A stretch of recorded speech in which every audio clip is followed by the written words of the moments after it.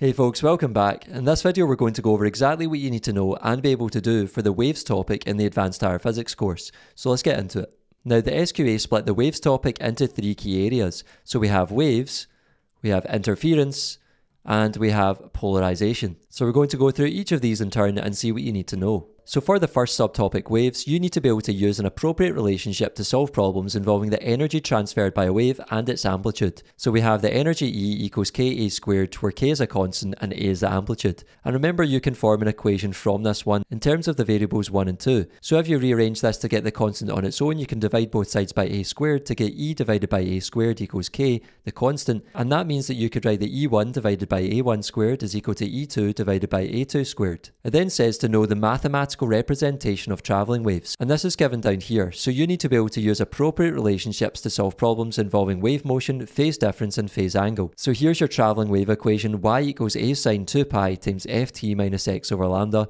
and this is the one for phase difference, where y is displacement, a is amplitude, f is frequency, t is time, x is distance, and lambda is wavelength. And then we have this equation for phase difference phi, which is 2 pi x over lambda, where x is the distance between 2 points on a wave and lambda is the wavelength. And lastly, for section 1, you need to know that stationary waves are formed by the interference of two waves of the same frequency and amplitude travelling in opposite directions.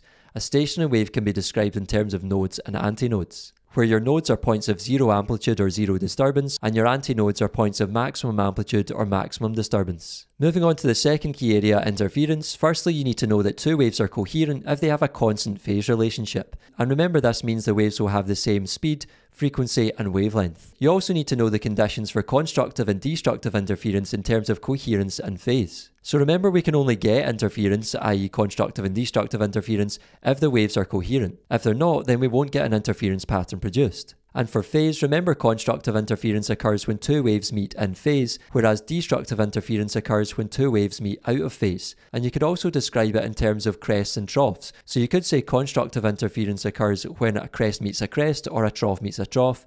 And you could say that destructive interference occurs when a crest meets a trough. It then says you need to be able to use an appropriate relationship to solve problems involving optical path difference OPD, geometrical path difference GPD, and refractive index, where we say the optical path difference is equal to the refractive index times the geometrical path difference. You should also know that a wave experiences a phase change of pi radians when it's travelling in a less dense medium and reflects from an interface with a more dense medium, so that could be light when it's going from air to glass, for example. Whereas you should also know that a wave does not experience a phase change when it's travelling in a more dense medium and reflects from an interface with a less dense medium, and that could be light that's already in the glass, reflecting off a glass-air boundary. Next, it says to explain interference by division of amplitude, including optical path length, geometrical path length, phase difference, and optical path difference. Moving on, it says you need to have knowledge of thin film interference and wedge fringes. And we looked at these as applications of interference by division of amplitude.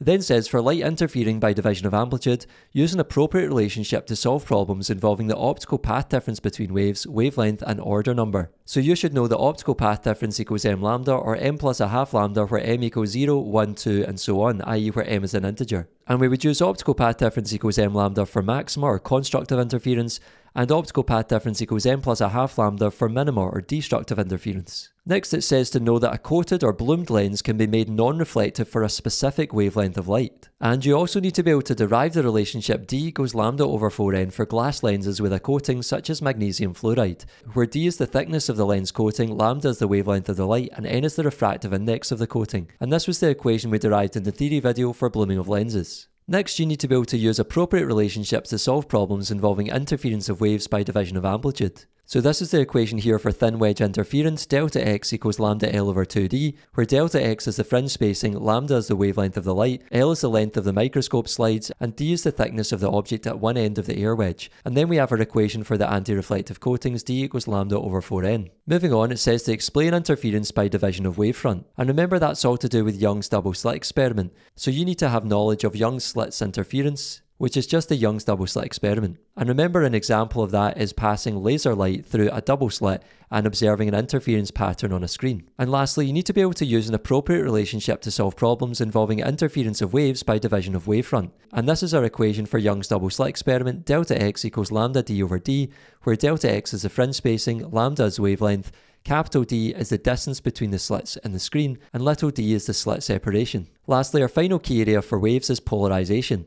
So firstly, you need to know what is meant by a plane polarized wave. And remember, this is when light has electric field oscillations in one plane only. It then says to know the effect on light of polarizers and analyzers. Well, if you have a combination of two polarizers, you call the first one a polarizer and the second one an analyzer. And if you pass light through a polarizer, it's going to be plane polarized. So the light is going to be polarized in one plane only, either the vertical plane or the horizontal plane usually. And if you then take your second polarizer, i.e. your analyzer, and you try and observe the plane polarized light through your first polarizer, then if you have your analyzer in the same orientation as the first polarizer, then the light will be completely bright and will be completely transmitted through your analyzer. However, if you rotate your analyzer through 90 degrees, the brightness of the light that you see will decrease and decrease until it goes completely dark. And at that point, the analyzer has completely blocked the light. However, if you then rotate the analyzer through another 90 degrees, you'll eventually get back to full brightness. Moving on, it says to know that when a ray of unpolarized light is instant on the surface of an insulator at Brewster's angle, the reflected ray becomes plane polarized.